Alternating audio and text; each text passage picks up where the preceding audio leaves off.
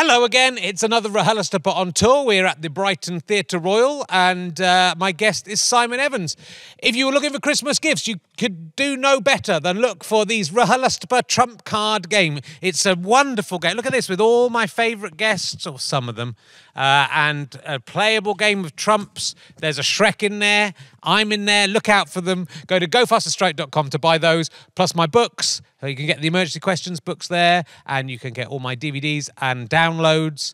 Lots and lots of fun things to get. If you would like to come and see one of these lives or buy tickets for Christmas for someone, go to richherring.com/gigs. It's the perfect Christmas gift. Everything that I'm in is the perfect Christmas gift because I am very Christmassy. I'm associated with Christmas. And also become a badger at gofasterstraight.com/badges and get loads of extras, backstage videos, ad-free audio podcasts if that's your deal. All sorts of stuff on there. All right, let's sit back, relax, and enjoy RHLSTP.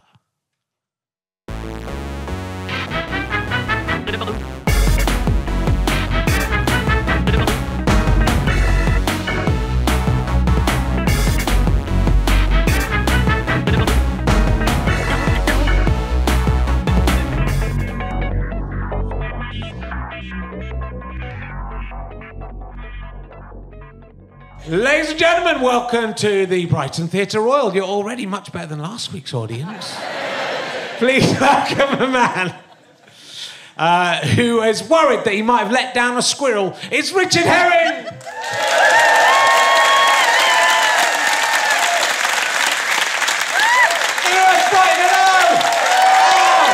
Yeah, you are. You're much better. Much better than last week. Much drunker than last week's audience as well. It's weird.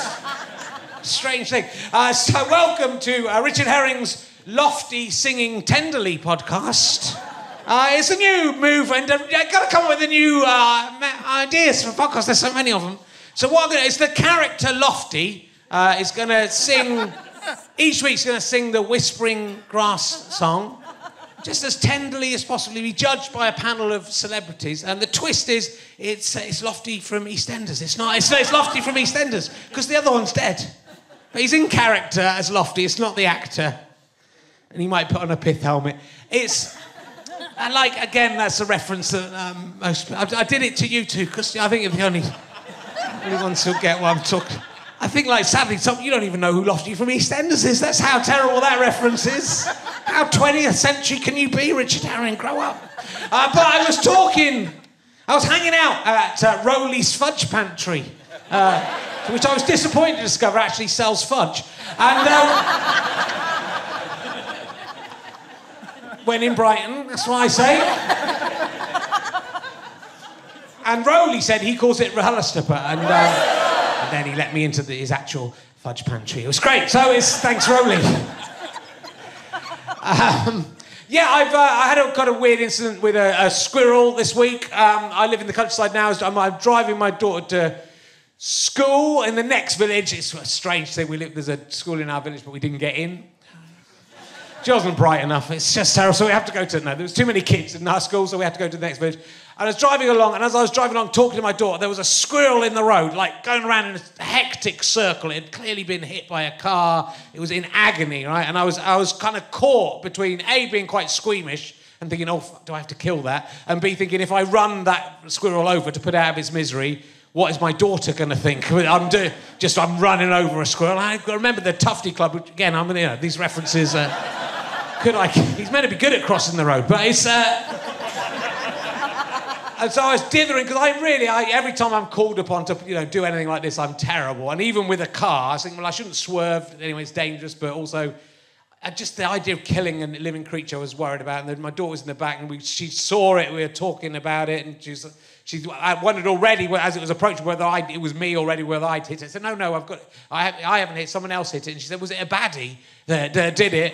And I say, no, it wasn't. It probably was an accident. I don't think there's someone driving around Hertfordshire just trying to take out as many squirrels as possible and being slightly inefficient, just winging them. But it was in so much distress, and so I actually didn't run it over. I let it go, and then I felt like it wasn't even 9 o'clock, and I felt I'd let a squirrel down. I thought, I'll get it on the way back, but it was 20 minutes later. It had succumbed to its injuries. And so I didn't know, I just felt bad about whether... It's quite a difficult choice, isn't it? to whether you murder a squirrel or let nature take its course. So I felt bad. Probably should have done something a bit more upbeat to start the podcast. What would you do? Would you run over the squirrel, Brighton? Say yes if you would. Yes. You monsters. It might have been someone when I'd run over and gone, I was all right. I just hurt my own foot. Sort of sounded a bit like James Acaster, that squirrel, I thought. It was all right. Anyway, that's what's happened to me this week. My guest this week, he's probably best known for his portrayal of Richard in The Way It Is. Yeah? Instant recognition there from the audience.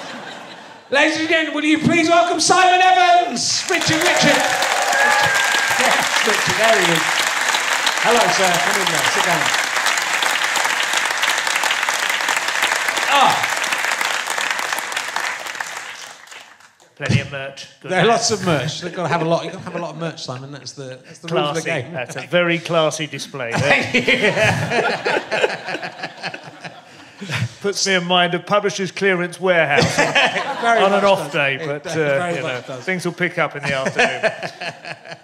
So tell us about Richard. Do you remember playing? Yes, Richard. I was informed about the format of the show that you would introduce me with an obscure credit that I'd hopefully forgotten. Funnily enough, I was reading up about The Way It Is this morning, genuinely in bed, because I was trying to remember. We used to have a publicity still which everyone had gaffer tape over their mouths to suggest they were being silenced in the same way that Tommy Robinson and the like are these days, and you can't go 3 minutes on social media without somebody appearing gaffer taped to indicate their silence. But there was one member of the team, which was Tracy Ann Oberman. I don't know if you know her. She's quite a well-known actress. She went on to be in... she was Dirty Den's girlfriend when he was resurrected from canal death to revive the nation's interest in the show. And didn't really work, but she was his girlfriend, and I don't know whether she was called Filthy Fenella or something. I don't follow the show that closely, but everyone has to be alliterative and criminal. Yeah. But anyway, she was in it, and the three of us, the three men, because it's a 3-to-1, because that's the correct ratio for men to women in comedy, as you probably know, and as we've approximated this evening as best as we can, and if you include the three men, which was me, Chris Pavlo, and Dave Lamb, all had gaffer tape on, and Tracy was doing her makeup. It was quite funny. She was like oblivious to the kind of serious, kind of subversive nature of the show. That was the joke. I couldn't find a copy of it, and it annoyed me. But it ran for 8 series, and we only pulled it because it was. We made a TV episode, which is obviously everyone who works on radio, as you know, is basically just trying to get on television and is pretending in the meantime that they like the adorably sort of clubbable. Rather low-pressure sort of nature of radio, and they're actually clawing their way out like a rat through a human skull, But we made a TV pilot, and the controller of BBC One resigned before she could look at it, and a new one came in, and that, of course, as everyone knows, means it's death, because they just clear the desk and they don't want any leftovers from the previous administration, which is understandable, so it died, and so we all moved on, But, Dave Lamb got a job now, is mainly known as the voice of Come Dine With Me. He's the narrator of that. He's a Patcham man, which is a province to the north of Brighton, sort of up into the redwoods on the A27. Yeah. And he and his daughter Betty live up there, and his wife, whose name escapes me. And I mean, you didn't really have to put yourself in the position of naming. You could have just said his wife. I can't come up. She's called. She's going to listen. Pavlo, I think he's still with the Radio Theatre company and has quite a lot of buy-to-let in the Finsbury Park area, so he's relaxed about everything. It's good to know how the old team are doing. I mean, that's happened to me. Okay, basically. It's happened to me so many times. Richard all the writers attempted vainly to take him into different and interesting sort of areas as a character, ignoring my incredibly limited acting range. So it was basically me. I was just doing him as me, but he was roughly based on Chris Morris in On the Hour and Day to Day, but it was an actual topical show. That was its only twist, But it was all based on that, basically. 95% of comedy is essentially parasitical, isn't it? If not saprophytic, stuff that I've created. That is the thing. Exactly, that's the problem. And I get none of the money for it. I invented Alan Partridge. I don't know if you know that. So don't know if you knew that. So what should we talk about? Well, let's talk about quiz shows first. I love quiz shows, and you've done quite a lot. you've done quite a lot of the TV quiz shows. Do you mean panel games? Well, no, proper. Oh, proper quiz shows. Yeah, no, shows. You're right about that. No, I don't do panel. I'm not very good on panels, but I have done the proper quiz shows. You've done Celebrity Mastermind. You've won Celebrity Mastermind. Yep. How many points did you get out of Matter of Interest on to win? I think it was 33, but I'm not 33. I got 34. You got what? 34. Was it 34? Yeah, and I came second. Seriously, who won then that round? Hillary K. I thought you were going to say Hitler then. That was really came back, and his special subject was... The more I hear about him, the less... what was his specialist subject? His specialist was himself. The Jews and what they're up to. Problematic for the question setters, that. Probably why he got some easy ones. So, what was your subject? I did Rasputin. You did Ernest Shackleton, I believe. Yeah, I did. Yeah, that's right. Yeah. So I read 3 books about that. Yeah. I properly triangulated him. I was interested in it anyway, but it gave me a bit of a spur, and I really became quite well informed. And to be honest, I could have easily answered every question from the Wikipedia page. I was so I think the thing is, when you do a difficult, an academic-ish subject, they don't know where to set it. Most of people go on there and they do question. There was Dr. Alice Roberts, paleoanthropologist of TV fame, went on, very highly, proper doctor, and PhD, and but she's entitled to use the name if she wants it, and she needs to be quite so snippy about it. But anyway. She chose the Moomins, right? The children's finished fairy tales, because people like to undersell their intellect, and I was like, "Fuck that! Yeah. I am bright, and I will demonstrate this." And so they didn't know where to set the questions, and so I think it was advantageous. I did a lot. You found the same thing. I did a lot. I mean, I read 2 very thick books on Rasputin, and I learned. And the song. Yeah, the song was. They all came from the song.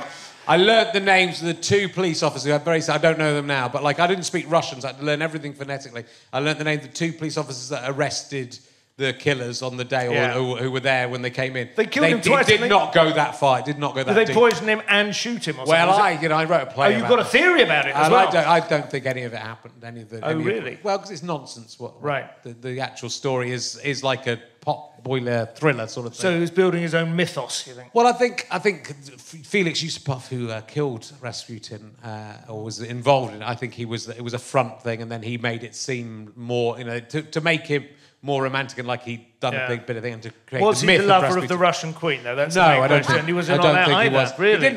He wasn't really in Moscow either, which is what Boney said to Moscow chicks. He was such a lovely, St. Petersburg. Yeah. He did go across to Moscow. He famously danced. Well, does it? No, St. Petersburg chicks. And he wasn't that much of a lovely dear. I mean, I have a bit more sympathy for Rasputin than most of the historians do. Right. But he was still not a nice man. He would have been. I think he would have been Me Too'd in this era. Yeah. I think he might have been Operation U-Treat. Would he be more like one of those Jerry Falwell or one of those guys who try and use their religious affiliations to obscure, a little bit, but I think he might have been sincere. He might have been sincere, but he certainly got corrupted. But he was stabbed in 1914 or something beforehand. And had to run across a village holding his guts in, and so and nearly died that time. But then he was. So that got the sort of you can't be stopped kind of myth going. And then I think they made up the rest of it, because it doesn't make sense, Simon, that he was shot in the head and then got up. That does not. No. When you think about it, even Russian bullets. Yeah. Well, historians swallowed it. There's a theory that the British Secret Service killed him, and Yusupov was a friend. I don't know if this is what you came for. You get what you get. You get what you get. I can imagine John Humphreys drumming his fingers impatiently. But that's you'll have an answer, though, boy. He's Welsh. Lovely rug, this, by the way. Do you bring this around with you? No, They can't see it, most of them, can they? Because they're down in the Salisbury. I've got a nice rug. I'll be honest with you. I've lived in Brighton 12 years. I did not realise that you could just hire out the Theatre Royal on a Sunday evening for your own vanity projects like this. I feel like I've been cheating myself. Brilliant. Packed to the rafters. Just like last week. Packed to the rafters. I think last week's audience went out and said, "You've got to come and see this thing," and then bang, it sold out so fast this week. It's been insane. Krypton Factor you've done. I mean, Krypton Factor was the first one. That was my break into television. That gave me the first taste of it, actually. Right. But it also gave me my first insight into what you will well know about television, which is there's an awful lot of waiting. And normally if you do a game show or a panel game or quiz show, you wait for a bit and then you're on and then you've done it. But with the Krypton Factor, they shoot like as many as 4 different sections over the course of a weekend. Oh, really? Yeah. Yeah, really kind of modular, intrusive breaking up, and it's all done up in Granada land, you know. Central Manchester, most of it, but the assault course, you know, you are literally blindfolded and chucked in the boot of a Sierra and driven out to some waste ground because they don't want you to know where that is. You need to be disorientated. And to be honest, on the last one, Gordon Burns had developed laryngitis, so we all went up there, and there was like a 6-hour wait, and then we informed he couldn't do it, and so we all went back down again and had to book out another weekend.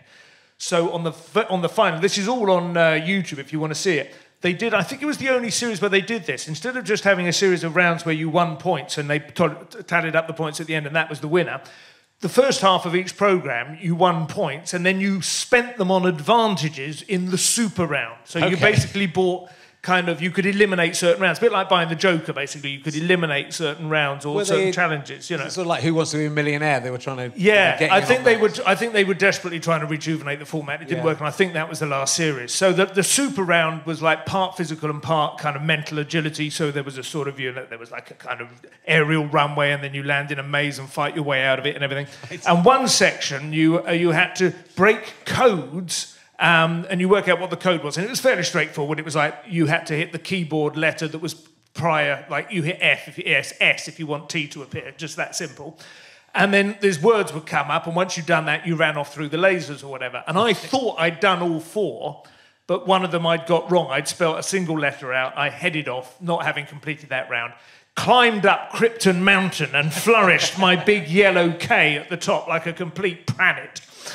And was sadly informed by Gordon Burns that I had been disqualified because I had failed to complete, round 3 of the super, and I really thought I had won at that point, and I was going to be catapulted into the stratosphere, And was Gordon Burns sad, or was he quite smug about the fact you'd messed up? Was he I think he felt that his system had worked. It was a kind of there was some degree of satisfaction, but there was also a woman called Penny something who was the co-host of that.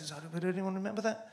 She's quite good looking. I don't know this. I think you dreamt this. She looked a bit like the Icelandic woman that does the book programme. What's her name? On the radio. Who's the one? Very husky voice. Very husky voice. Mariella Frostrup. Yeah, she looked a bit like Mariella Frostrup. Slightly more healthy appetite than Mariella Frostrup, but... Anyway, she was the one who actually informed me about it, but... Yeah, Gordon was off in the background. Another fly in the trap. Wow. But so that was disappointing. But that was my first taste of pitting myself, against challenges and I liked it, I'll be honest with you. Was that you as a celebrity, or was that you as a... No, that was me completely. I was a juggler and writer of erotic fiction. Yeah, well, I got that. That was my credit. Yeah. So, I can't imagine you as a juggler. I mean, the juggler is more surprising than the erotic fiction, I have to say. You can do the both at once. Did you do any erotic fiction about jugglers?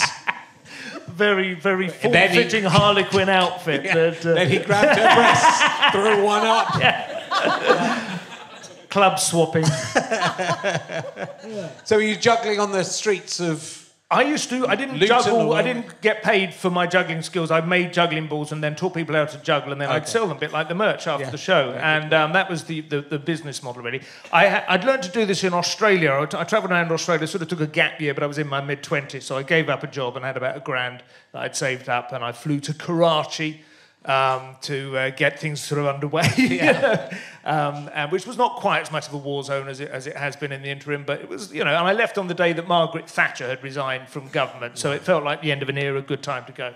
And I basically worked my way through East Asia, India and Asia and what have you on very sort of like $1 a day kind of basis, and by the time I got to Australia I was out of cash, and somebody showed me how to make juggling balls, and basically what you do is you cut off about the top third of a large mineral water bottle, and then you get a balloon and you stretch its neck over the neck of the water bottle, and then you get a regular measure of millet, birdseed, which you pour into the funnel, and then you have to put your face over the water bottle like that and blow into it so that your breath goes through the grain, expands the balloon, the grain falls into the balloon, and then you stop blowing. and it forms nice little sort of, like an anarchist bomb from the 1890s, and then you snip the neck off and cut the neck off a couple of other balloons and fold them over the top, and then the fourth balloon, you cut some holes in a different colour, put that over the top, and you've got this lovely spot. It would go with your jumper. It's that same sort of aesthetic, that kind of, crazy, like a dragon's egg kind of thing. And you could make, if you got a good system going, and once you took, the only thing was you would have a permanent red mark around your face from the water bottles. But that way you've got a goatee now, it's just to cover up that. Yeah. Look like you've been rimming a pig, but apart from that... I mean, it sounds like a lot of effort for some juggling, but I mean, if you're going to get something useful... The juggling balls, they would sell for about £5 a pack, and they were probably about 10p to make. Right. The balloons I buy in bulk and mill it with, big sacks. So then I put them all in a pram and put them in the back of the van and drive it to Guildford High Street, which is a lovely picturesque high street in Surrey. I'm sure you know it, and you can see the cathedral in the distance. And loads of posh girls go into town on a Saturday, and they're always going to a party that evening. Oh, we'll get some of those for Demelza. It'll be hilarious. And so you give them a little lesson, and they buy some juggling balls. And I sell about £200 a day, which was fine on virtually no costs, and that was my living essentially. And then I wrote porn during the week. And what was that? Was that for magazines? That was readers' letters for. There was one called Parade, which was quite. It was specifically aimed at squaddies. Parade, right? And it had a lot of Union Jacks. It was a bit like an early form of Brexit propaganda, essentially. And so and there were one or two others. There was Razzle, not to be confused with. It was Rustler, not to be confused with. Everyone thinks it was because Razzle had a cult following for some reason, didn't it? Yeah. Razzle, but I don't know why. But Rustler was a rip-off of Hustler, which was the big American one. Fiesta. That was the first porn mag we got hold of. I don't think I did that one, no. I did... It was just all cars in there, it was rubbish. Yeah. What is funny was there Fiesta and Escort. Do you remember that? They were... It did...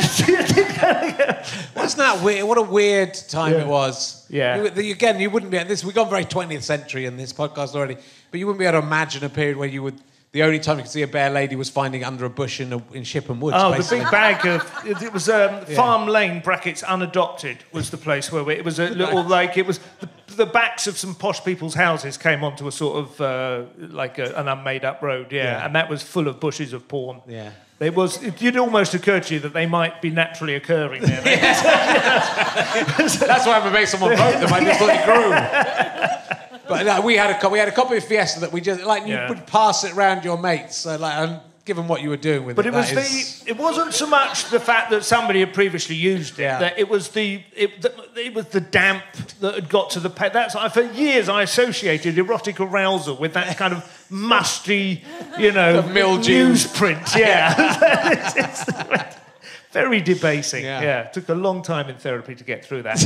And then I, took my revenge by contributing to it in the dying days of its economic viability. But Leonard Holdsworth was the editor. He had a number of interests. I think he had some more legitimate publishing interests as well. But he was like a commissioning editor for Confessions and Letters and so on. And somehow he owned a house just off Cheney Walk in Chelsea, a full-scale townhouse, in a very desirable neighbourhood with that. And his wife would come down with a little tray with, cakes and tea while we were discussing what the next batch of letters should. And so did you use your own experiences in the letters? No. Were you a virgin? The first three, and then that was it, yeah. No, I was a bit too over-imaginative, really. That was the main notes I got. Get on with it, Evans, for fuck's sake, They don't want to know all about 17th century France.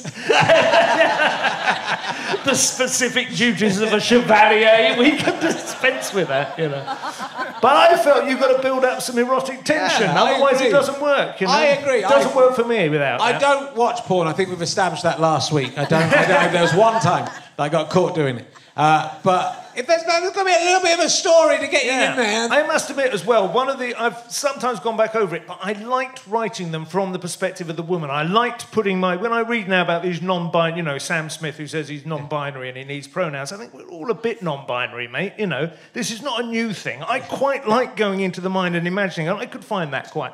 Did you see that Black Mirror episode? I thought that was quite interesting, where they explored that. It was called something Vipers or something. Yes. Two grown men who inhabit avatars on a video game and then have sex with one another. You could do that kind of stuff with readers' letters, and it was quite, and, you know, from my point of view, they didn't know. They were completely sold, of course. They were believing it all. But, yeah, it was quite... In a way, it was healthy, and in another way, it was probably, sublimating things that I should have been kind of going, right, let's actually explore what it would be like to actually have sex. You know? Well, it would be, again, weren't the main readers of these things. I can't imagine there were many adults really reading the magazines. Maybe there were. I don't know. Mainly teenage boys. I honestly don't know who the audience that you were aiming for. The letters are the things that stay with teenage. me. You know, that was the thing. The pictures are all a bit scary. I don't know. I mean, we get letters in. Yeah. From squatters in particular, Parade, we get them in, often in Ireland. I had about 3 different stories. One of them with a full-size, like A4, coloured-in illustration of him and his mate doing a house-to-house, I think it was called, you know, just in Belfast or whatever, and a bird opens the door with stockings and suspenders, and it's all full-on carry-on sort of, and here we go, and then there's the sergeant comes round and he's clambering down the drain pipe. I mean, it was obvious nonsense. Yeah. But the fact that he'd registered that these stories were obvious nonsense and I could do one of those, and so my editor gave it to me and said, see if you can, trick this up. And that was much harder than writing an original story, making that one work. Yeah. I don't know if you've done this, like script editing for other people's sitcoms and stuff. I do this occasionally, much, much harder to kind of... I mean, not to say that they're rubbish, but to get into somebody else's fantasy and think, well, why did he find this? This is a bit sad, isn't it, really? But, tragedy porn, that may still be a market for that, I don't know, but... Yeah, well, I'm very obsessed with sex robots, and I know you've talked about them on your radio show. And at the Battle of Ideas a couple of years ago, last year, in fact, I was on a panel discussing that. Yeah. So, I mean, it's sort of interesting the way that technology is going to take all this stuff, isn't it? I mean, that Charlie Brooker thing is a great example of that. I wasn't convinced about sex robots until I saw the bloke on, not the robot, but like his genuine of it. Did you see that on This Morning or whatever? Yeah. That was really weird. I mean, he really is in love with that robot, isn't he? And, well, is that weird? It's quite weird. Is that wrong? Well, I don't know. It's interesting at that precise moment where people are discussing what is gender? What is it that's specific to a male or a female sexuality? Is it just the organs that excite you, or is it the female end of the spectrum, the personality or the character or the power or whatever, these things, and then the men are just simply have visual triggers. Well, it seemed to suggest, this bloke, that some men at least have such basic, animal triggers. He's not much better than that monkey that used to hold on to a towel while it was drinking milk. Do you remember that one, the behaviourist? Where they realised monkeys, mate. It was one of those early experiments where they realised that monkeys, and then presumably humans, like in Romanian orphanages and stuff, monkeys would prefer greatly prefer a milk dispenser in a cage that had a sort of furriness, like it was vaguely like a female monkey, right? To the extent that if they put like the furriness and the milk in the same cage, the monkey spends most of the time holding onto the furriness, just a rag, really, you know, and then occasionally will go over to the milk, but will still like hold onto the thing. That was basically that bloke on This Morning.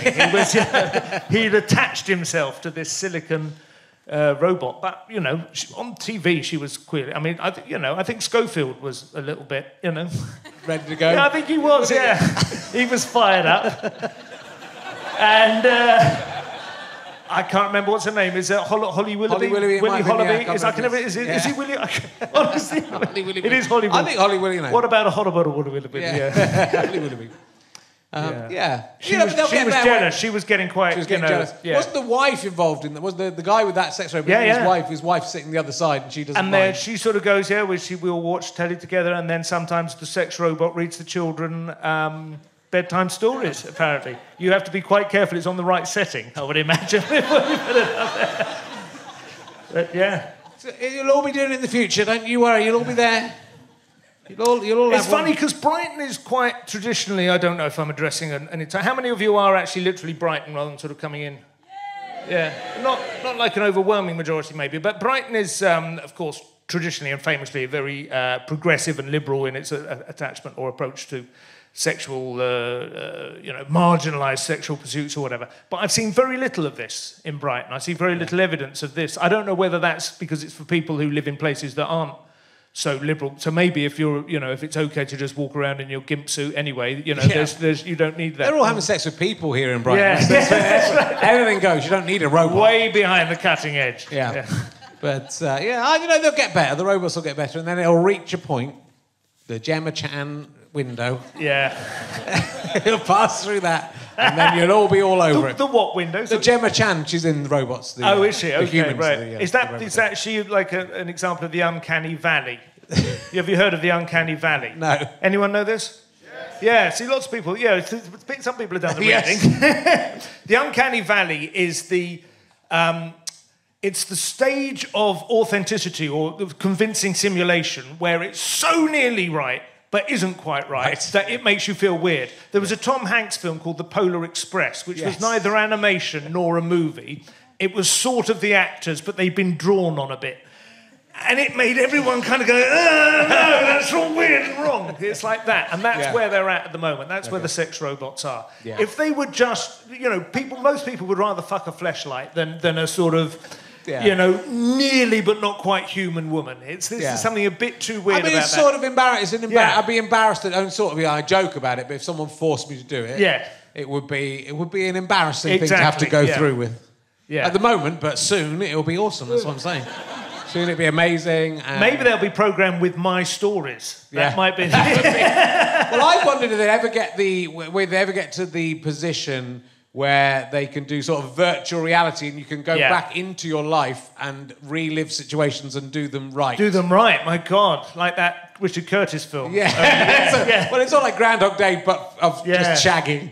I mean, it could be other stuff as well, but no one would use it for the other side. Just want to see if I can leave that job on a high note, having done all my work right. It'd be great to go back to an actual situation, like when you were 21 and then you everything could up. sort of shine a specific woman's face onto the robot. It just would be essentially time travelling in your own life through virtual reality. It'd be so real. I guess it's the holodeck in the Star Trek, isn't it? But just shagging. Rather than go back into the past. Are you with me, Brian? Are you very, very repressive? This guy's double thumbs up from this guy. The people who like this sort of stuff are all at Romish tonight. That's the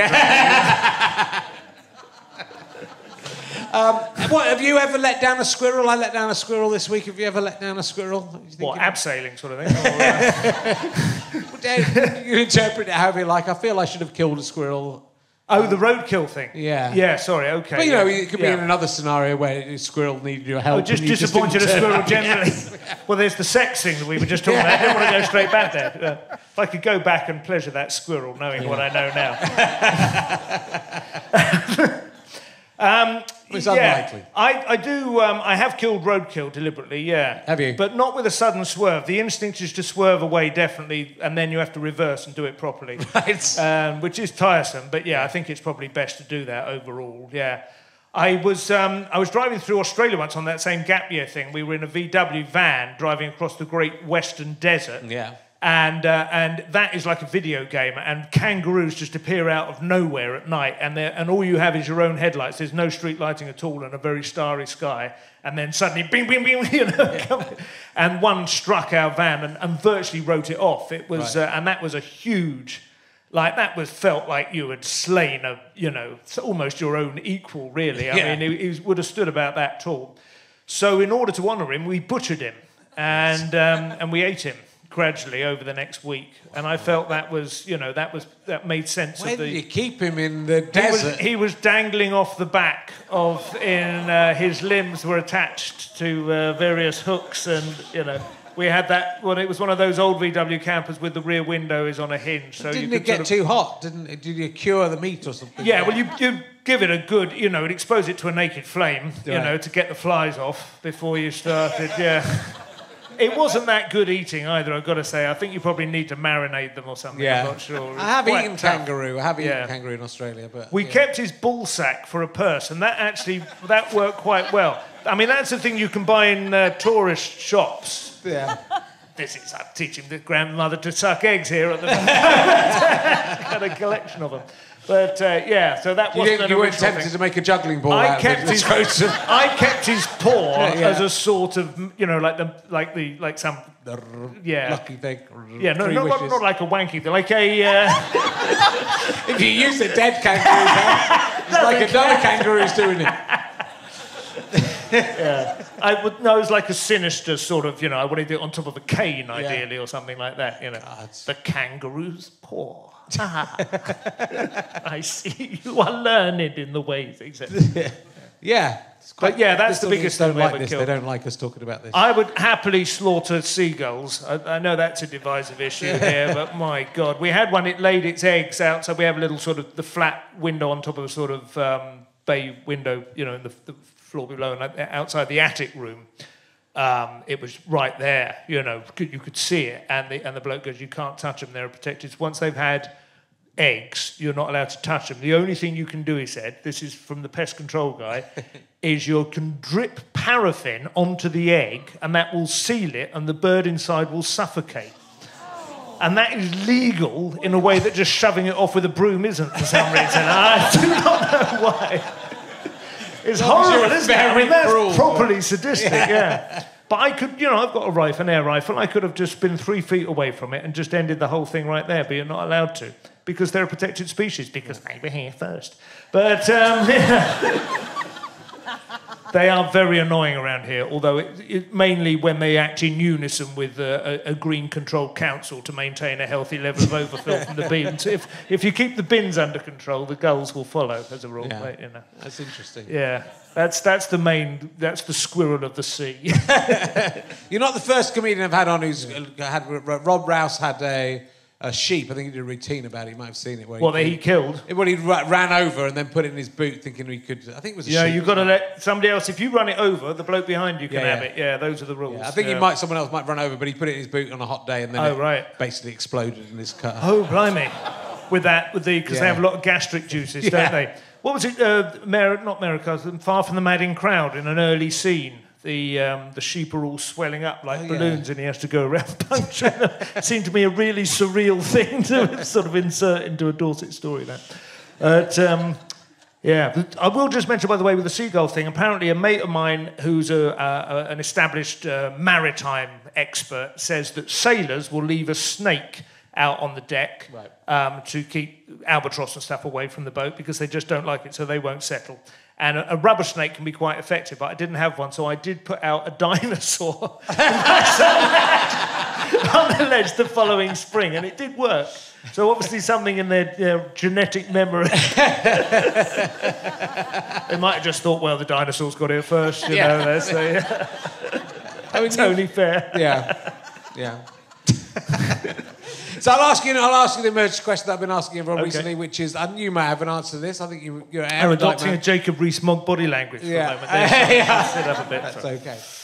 If you're allowed to take one item from a museum or art gallery and keep it as your own anywhere in the world, any art gallery, any museum, any artifact, any painting, you're allowed one thing and it's yours. What thing would you take from the world's treasures?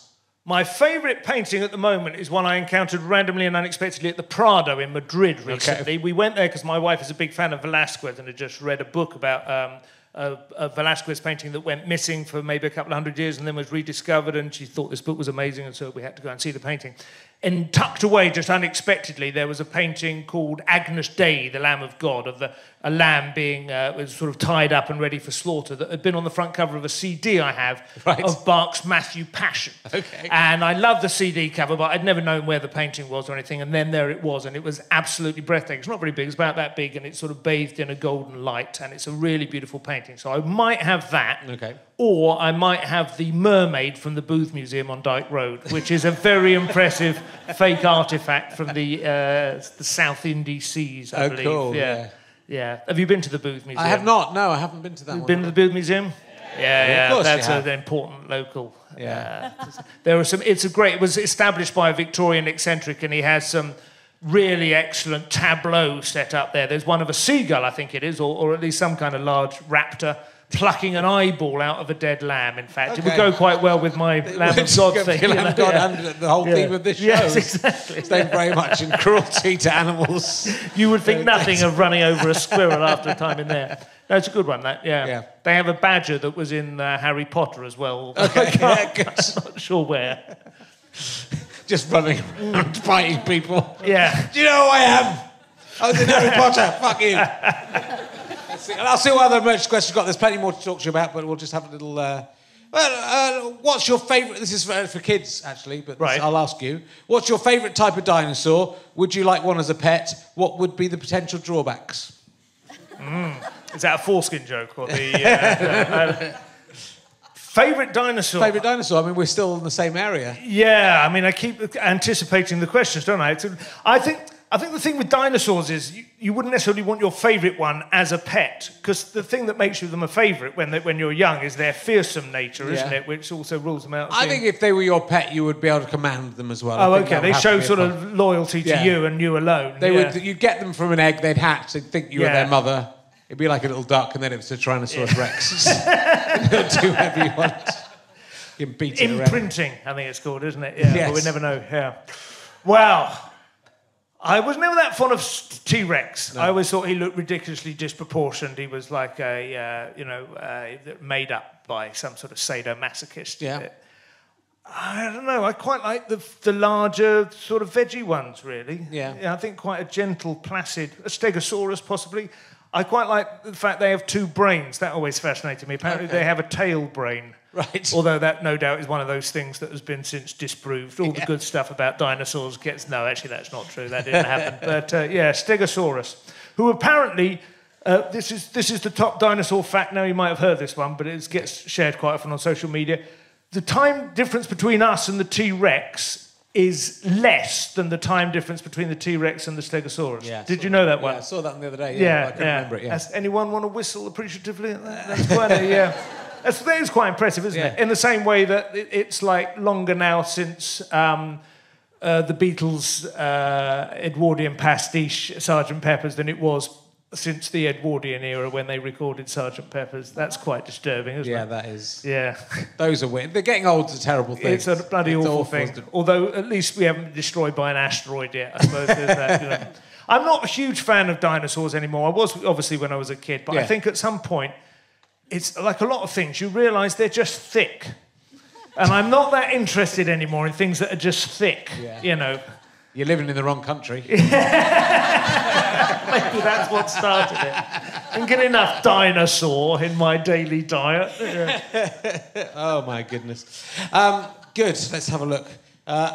You did a tweet the other day where you said that if you chew sugar-free gum whilst drinking coffee... Yes, this is my great Dragon's Den idea. It's like drinking sweet. It's like having sugar in your coffee. Yeah, I find it much... I've never found a sweetener that I can put in coffee that doesn't ruin it, but if I'm chewing a sugar-free gum while I drink the coffee, it's delicious, and I don't need sugar in it. Is it not a little minty? Well, it probably is a little minty, but it probably means I like minty coffee. But, but I don't like the taste of coffee, which is a problem, obviously, in Brighton, because it is essentially, we have passed the coffee event horizon many years ago. There's no non-coffee-based enterprise here now.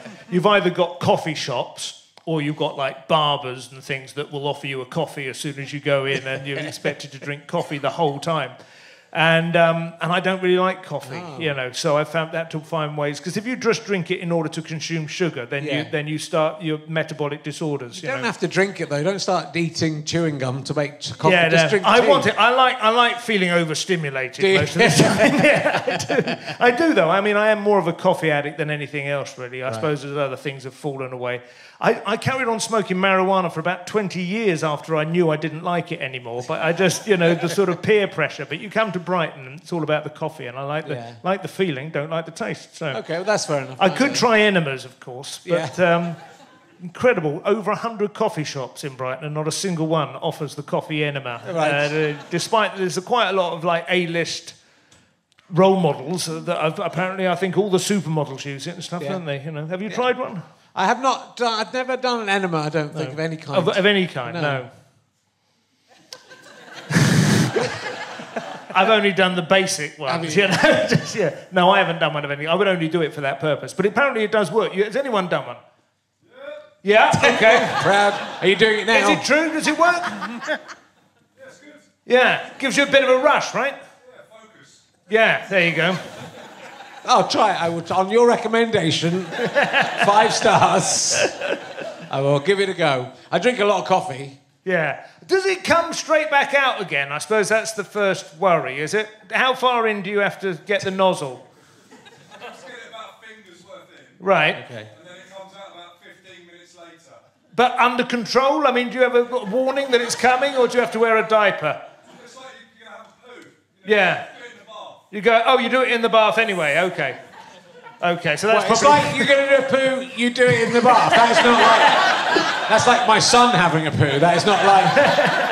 That's not how I do my poos. God, I'd forgotten that. The poos in the bath era. Did you use the thing that's intended for getting peas out of a saucepan? That's what we used to I use. did it, but the last time my son did it, my sister bought my daughter a game, which is a net with Right. some fake poos. Oh, wow. Right, so they play with that in the bath, Yeah. and my son did a shit in the bath, and my daughter thought it was the toy and picked up the shits. Kind of With got to her say, hand. I feel like you've invited that. And so she was freaked out by that, so then I just cleared it all out by hand. Yeah. Oh, And no, then I a lot of get it goes that in the benefit. plug, and the plug had a lot of hair in it, because I didn't really check the bath plug. And so it was like then getting Yeah. feces strewn. I liked it. I love it. I talked about this on another podcast, but that's the job I quite like, clearing out the hair trap. Well, Not when I there's poo like so getting much, out the but- hair trap. It's been a while since there was poo in there. But Yeah. it's funny, those things are never the worst jobs, actually, are No. they? It's like we have a dog and people go, oh, you have to pick up its poo. And I'm like, that really isn't in the top 10 of the annoyances. Of, No. You know, I would rather, as long as it's reasonably well set, it's actually quite satisfying. Yeah, it is. If you get it right, there's a sort of, flourish, and then it's bagged and tied before they know what's happened. And it's a bit like an old-fashioned shopkeeper, just William going for a 6-penny worth of gooseberry drops or something.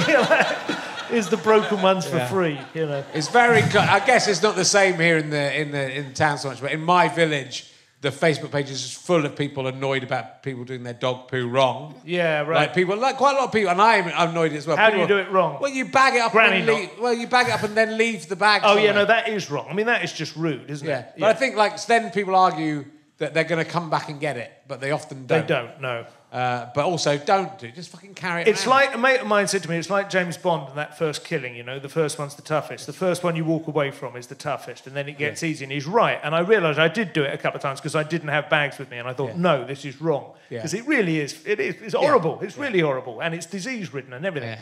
So I am quite particular about that now, and I'm pretty good on that. I have actually picked up other people's. Have you? Well, If I'm out walking with the dog and I've got the bags anyway, and I see one, I go, fuck it. I bury if they're buryable, because I'm in the countryside. I will with soil and stuff around. Yeah. It's when you see them right next to the dog poo bin. Yeah, that's yeah. when you kind of think this. I mean, in a way, I admire the guys who let their dog shit. They think, no, I'm not even transferring. What they could them make to the-" is they could make poo bags that had a sort of camo pattern and were biodegradable, and then you could just fling it and they would settle out. You could get them some distance off the path. Yes. But they all seem to be sold in like vibrant colours. Like you might want to go clubbing with them or something. And so I don't. It is. My greatest fear about having kids was the poo. That the poo would be a problem, and I'm just, I'm so. That's all fine. So absolutely I fine. genuinely miss changing nappies as well. Changing Come nappy, to a my really house. good heavy nappy. Yeah. Because that was the thing. My wife would change them too soon, and that would deprive me of the pleasure of changing a really heavy one. For fuck's sake, let it build a little. Yeah. Come on. Do you Let think me wrong get a to bit of set up heft. a business where you allow fathers who no longer can change the nappers of their own kids to come to your house and change your kids' nappers? I mean, that's a bit dodgy, isn't it? But it'd be, if you said, are you doing it because you just miss being a dad of the... Yeah, I am. Then I only that's fine. like changing the urine. I mean, Yeah. I do the other ones, but that's Yeah. not enjoyable, And that was always that is terrifying, to be honest. When you have a daughter and you are wiping the anus, you know, Yes. there's that fear. Oh, mate, it's a bit like those fish that the Japanese cut up and eat raw, but you have to get really close to the poison sac.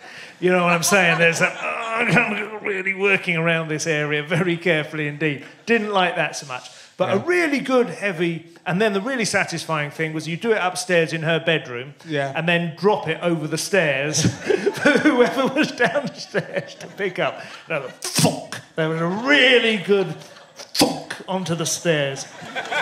Fucking marvellous. And also, of course, using the dirty ones as, to protest against various municipal decisions and things, So, so that was unexpectedly fruitful. It was good. It was nice. I think you and I probably politically come at things from a slightly different angle. But I, for a while, you were. You were one of the only. I don't know if you are really right wing, but as a comedian, you're more to the right. Well, I mean, I think on that, just to because it's a vaguely serious question. I think my favourite answer was probably the one that Stephen Fry gave, which is that it's just interesting to play with different ideas and not just kind of accept the orthodoxy that seems to prevail at any given moment. My politics are not by any means set in stone, and I'm always curious as to why people hold one view or another. And I can understand certain perspectives, demanding, certain opinions, or they would influence those opinions. But mine wouldn't necessarily. So I would always think, well, is there another alternative point of view? And I think I did have a sort of, not quite an epiphany, but a moment about 10 years ago, probably through Twitter, when I'd accepted pretty much from university era that although I was a bit more instinctively right-wing than most people in the comedy community, I accepted that probably the intellectual, the intellectual high ground in politics was occupied by the left, whereas the right were more kind of, I suppose, sort of, well, that's all very well, but I want my, you know what I mean? That kind of like mindset. You think, knuckle-dragging skinhead thugs on the right and like intellect, and you have to try and create a democracy in which everyone feels that they have a share and so on, the social contract, but still, let's be honest, the intellectuals have established that the left wing is the correct point of view. But through Twitter, I discovered genuine intellectual right-wing thinkers, people, not all of them like, entirely engaged with modern thought, some, like Chesterton, for instance, who I've read quite a lot of now, who establishes perfectly coherent and I think legitimate ways of looking at society and understanding it, in ways that the progressive left have rather left behind. So I just kind of champion those views so that they get heard. But I'm not somebody who kind of feels very strongly that they can see, oh my God, if you would only listen to me, I can see how society would work. I can mainly see that it's very, very difficult. Yeah, I sort of don't feel it's... I get what you're saying, and I don't think it's comedy's job necessarily to come up with answers, and it's comedy's job to point out what's stupid about everything. Yeah. I think it does become slightly problematic. And to be honest, most comedians aren't very political at all. And so there's plenty of actual... And they don't think it through very much. But it gets to the point where on Radio 4 panel games, like the News Quiz, for instance, you just get four comedians all spinning the wheel in the same direction because it's much easier to get laughs that way. If there's a certain momentum, the flywheel is turning. Yeah. If you try and turn it back the other way and go, then you're jamming a spanner into the works. So it's much easier to just keep spinning it.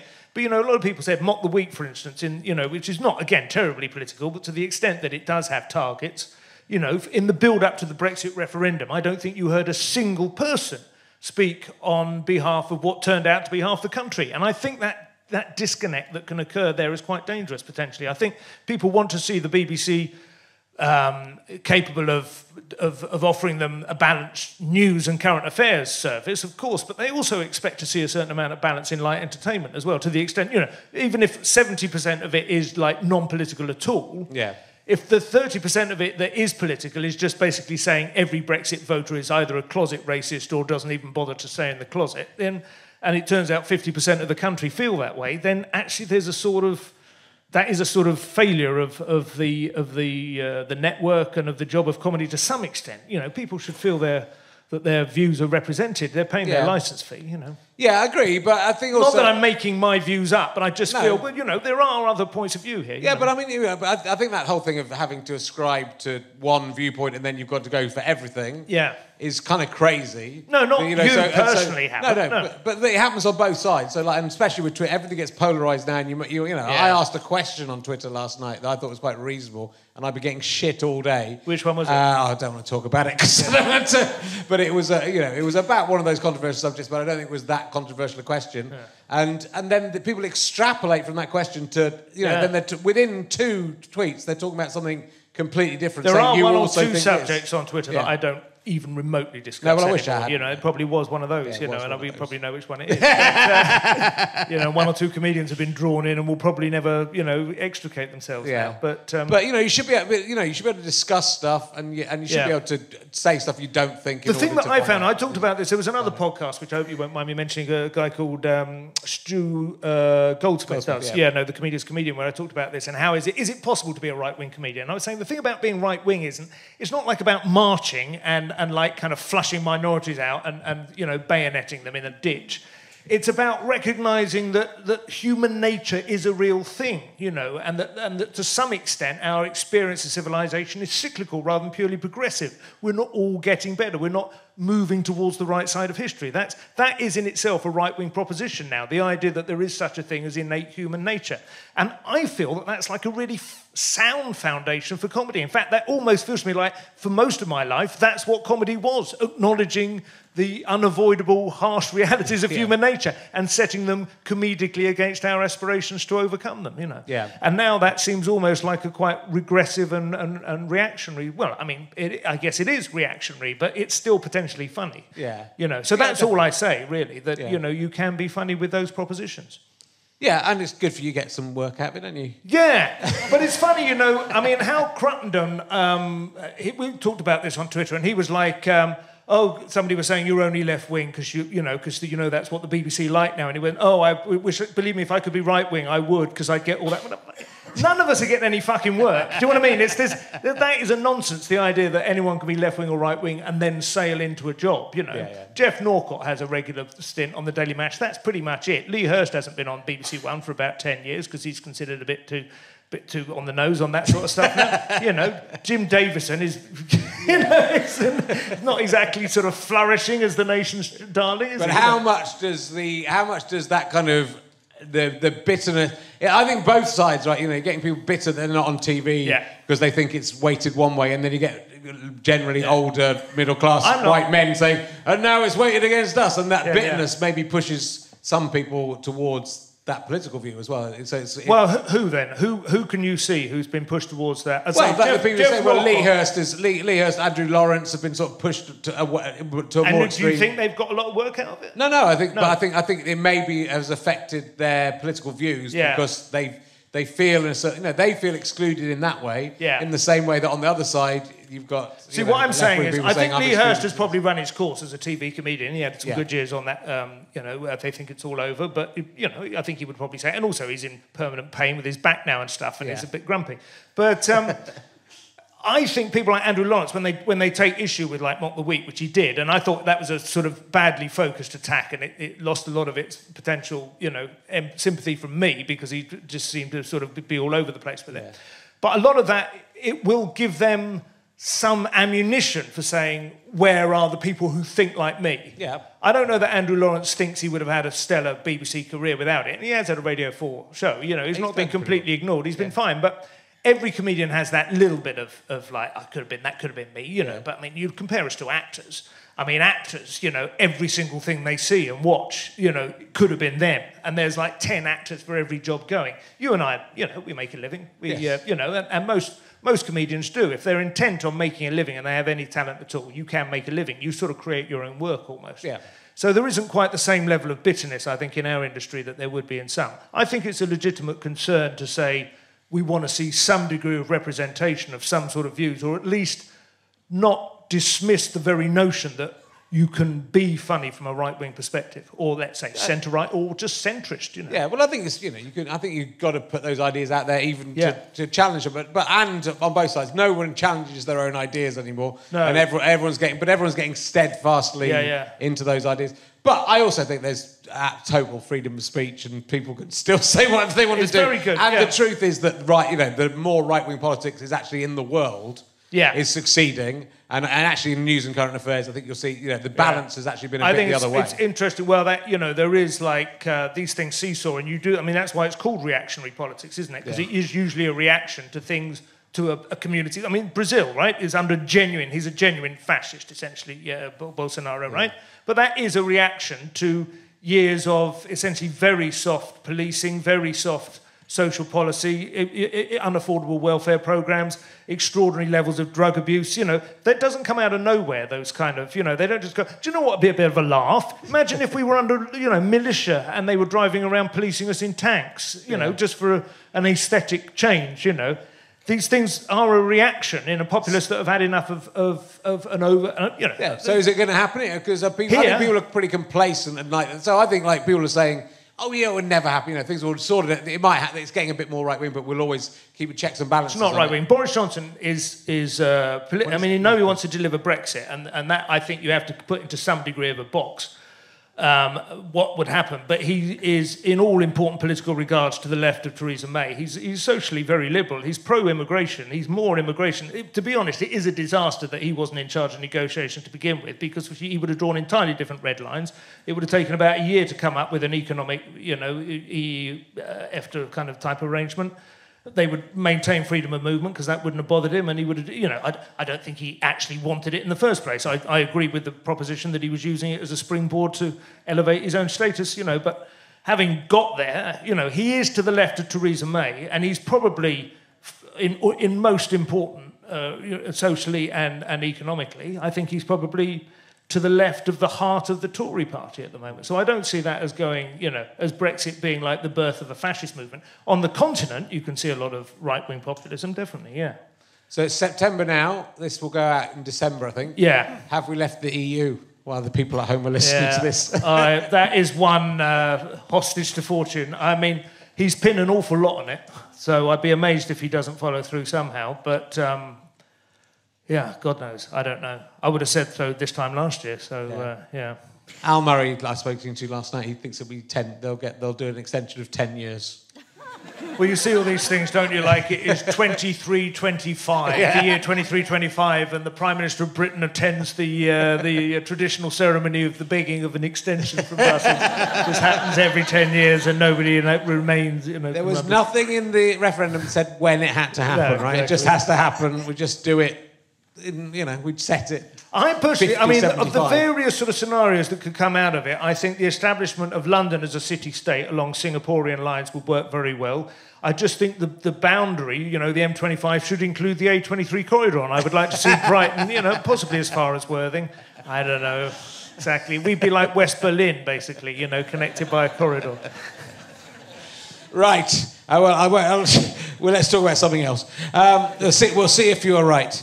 We're not going to go on much longer because, you know, it's a long old night, isn't it? Someone's got to get home to Hertfordshire. I was going to say London. Is that where you live? Is that where your schools are? I live in Hertfordshire now, yeah. Oh, yeah. Well, whereabouts? I'm not telling these people. I grew up in St Albans. You were born in Luton. I'm quite near to Luton. I'm quite near to Hitchin. Okay. I nearly lived in St Albans. Yeah. It's nice down there. It's the heart of comedy, yeah. Well, it used to be all right, you know, a lot of pubs. Yeah, a lot of pubs. It's a bit of a dormitory now. Well, Luton's a horrible place, though, right? We can all agree on that. And I live very near to it. Luton, or as EasyJet call it, London. Well, it didn't become the worst. They recently did a survey. It's usually Luton, but Belfast was the worst one now. Oh, right. So Luton's not even the best at being the worst. I haven't been back there. I mean, I never lived there. I was born there because that was a local hospital. Oh, but I grew up in St Albans, which is... that's more suited to you. Got an abbey and everything. Yeah. Yeah, it's all right. That's more suited to you. Right, we'll do an emergency questions or two, okay. And then we will call it a day. You had a nice time so far, Brighton? Oh, they're lovely. It's warm, isn't it? Is it just me? Well, I'm wearing a jumper, so I'm fucking boiling. It's on the poster. People expect to see it. You must be really prickly. Yeah. Ugh. It is actually... last week's guest, Annabelle, was saying, does fluff come off it? I said, no, I don't think so, but then I've been noticing all through my fluff just gradually gravitating towards your mouth. Getting caught. Luckily, you've got this kind of beard around here that gets caught up. But I'm sure Annabelle ate quite a lot of my jumper. It's part of a payment. This jumper is so expensive that actually is... It's very slimming, though. Yes, thank you. We'll go one emergency question. Let's see which one I can find. I'm not going... Okay. Oh, that's too... You're going to the back again. I'm going to the back. The I Ching of... We went to the back shows. Backstage, and the back Shouldn't I, stick my finger in a... should I not be allowed to pick a card? Well, it's does a bit not work. Risky. It doesn't always work. Let's try this one. I don't know what this is. Do you think the voice in your head that you perceive as yourself is the one making the actual decisions, or is there a shadowy other you for whom the you voice is just a toadying spokesperson who never speaks but makes all the actual choices that the you voice then has to justify to you? Confabulation. I mean, normally that would sound quite neutral, but off the back of the right-wing politics discussion, it sounds like an accusation, doesn't it? But that's the theory, isn't it? There's meant to be you justify every decision you make and create the separate hemispheres and you guys are hilarious and all that stuff. Yeah, I wrote a sitcom once where a man had he was a scientist, he had the hemispheres of his brain deliberately separated so he could play himself at chess. Right. And you just have to apparently you can do that, and then you don't tell what the other one is doing and thinking and planning. But there was a famous experiment, wasn't there, that demonstrated that people were making decisions, thinking they'd made decisions half a second after they had. Yeah, that's right. I think and this very week, I don't know if you're aware of it, it's been refuted. It's part of the reproducibility crisis, which has afflicted the whole of psychological and social investigation for the last 50 years. None of these experiments work the second time you do them, and that one turns out to be bollocks as well. So free will is back on the agenda. Hooray! Yeah, I was exactly the right person to ask that question to. I've never asked it before. Have you ever seen... I do think, though, that as David Hume said, that the passions are king, and reason can only ever and should only ever aspire to be the slave of the passions. Yeah. Your passions determine your course of action, and reason, your rational mind, your intelligence is there to justify it afterwards. And essentially, the more intelligent you are, the more capable of hypocrisy you are. That's all it is. It is true. I don't know if we did an interview in Edinburgh a long time ago, which I did listen to again. It's amazing how much of this stuff I just forget happened. Yeah. So I don't know if I ask you this question. Have you ever seen a ghost, Simon? Oh, that is quite a good one. Didn't see that coming. No pun intended. No, I don't believe I have. But it's quite a divisive issue in my family. My Aunt Margaret, who is also Christian, which is supposed to eliminate the use of ghosts, I thought. Well... But church ghosts, really fierce. And if this conversation comes up at Christmas, as it usually does, you know, there is no laughing or joking around about ghosts. She saw them, and she saw the ghost of her father sit on the end of her bed on the night he died, apparently, and tell her that he was going. So, I don't think it's... Why did she get that? Why did everyone get that? Yeah, that's exactly, not fair. because she's the daughter, I guess. I've never really felt paranormal activity, but I have been with a dog that seemed to react to something like that. Well, I thought that was going to be a different story. Oh, yeah.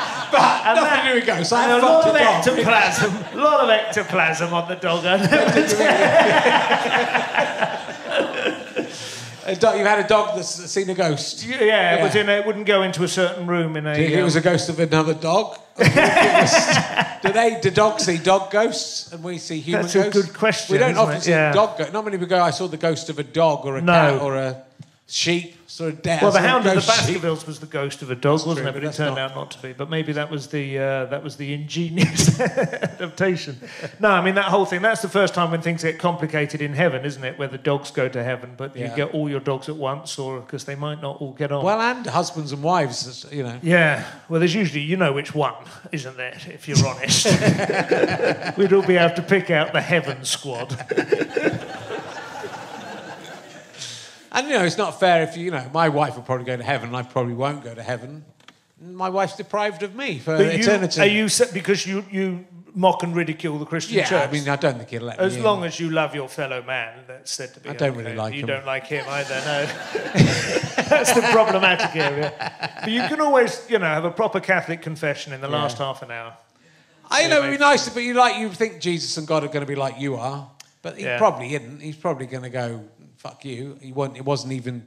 Your parents didn't even have the right one of me. Well, there's no version of heaven I've ever heard that sounds even tolerable, let alone appealing. I mean, most of them, written by anyone who has any real vested interest in it, it amounts to endless worship, doesn't it? And bathing in the glory, which is very egotistical.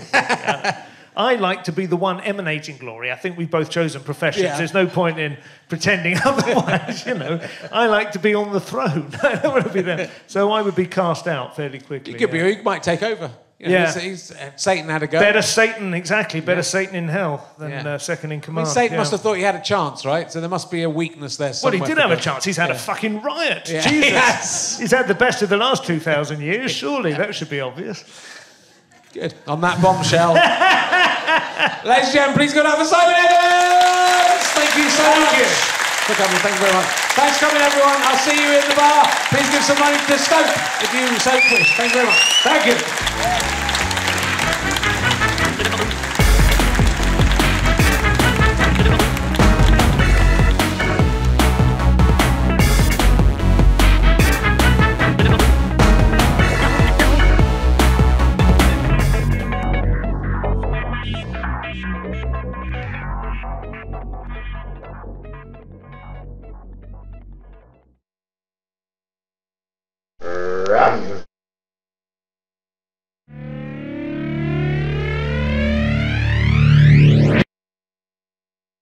How'd you like them sky potatoes?